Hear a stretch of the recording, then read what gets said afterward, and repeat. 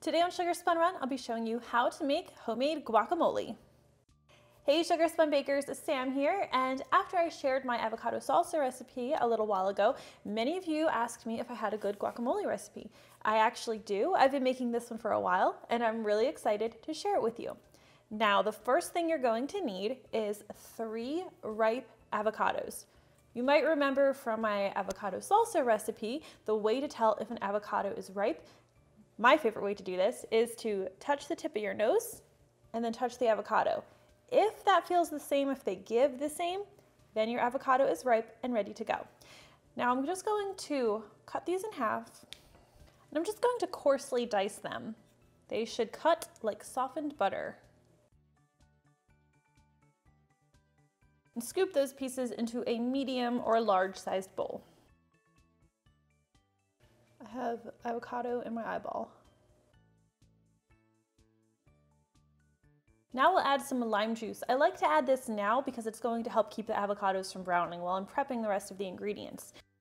You'll need about 2 to 3 tablespoons of freshly squeezed lime juice. I like to start with a little bit less and then add more to taste as needed.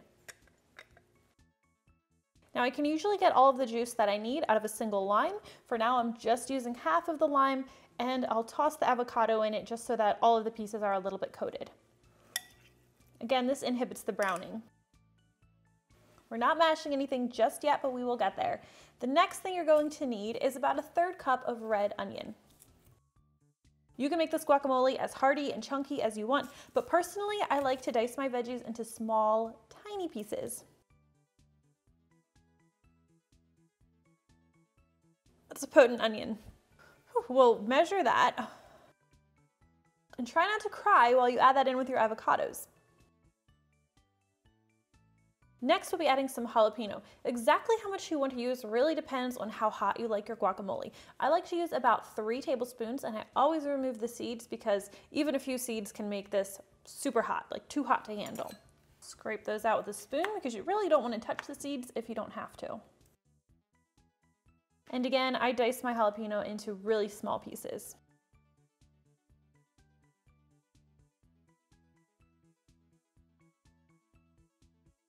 Next, we'll add 3 tablespoons of finely chopped fresh cilantro. I know not everybody loves cilantro, but it really isn't guacamole without it.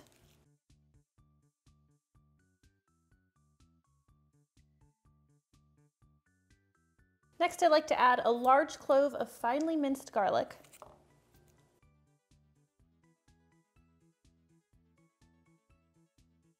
Now I'm also going to be adding some Roma tomato, but I like to mash my other ingredients together first. I don't like my tomato quite as mashed as I like my avocados. Before I do that, I'm going to add some spices. The spices will be mostly to taste, but I like to start with a 1/2 teaspoon of finely ground sea salt. If you're using table salt, you'll need about half that. I also use about a 1/4 teaspoon of freshly cracked black pepper, a 1/4 teaspoon of ground cumin, and I also like to add anywhere between 3 and 6 dashes of Tabasco sauce. Start with 3 and then we'll add more as needed. Now use a fork to mash all of the ingredients together and stir them until combined. You could always use a potato masher for this step if you prefer. That'll make it a little bit quicker. Now once my avocados are just about mashed to my liking, I'll add my Roma tomato. Usually I just need 1 Roma tomato, about a 1/2 cup, and I'll just remove the seeds and cut it into small pieces.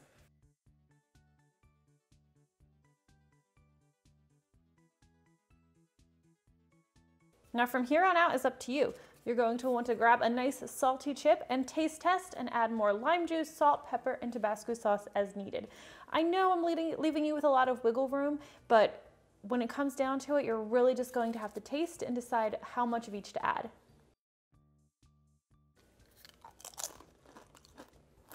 All right, mine actually came out perfectly. I'm not adding anything else to this one. That is how you make guacamole at home. Thanks for watching.